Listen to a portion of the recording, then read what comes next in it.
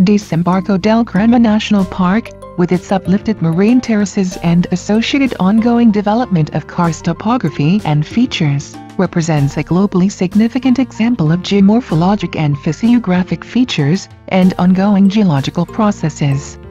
The area, which is situated in and around Cabo Cruz in southeast Cuba, includes spectacular terraces and cliffs, as well as some of the most pristine and impressive coastal cliffs bordering the western Atlantic.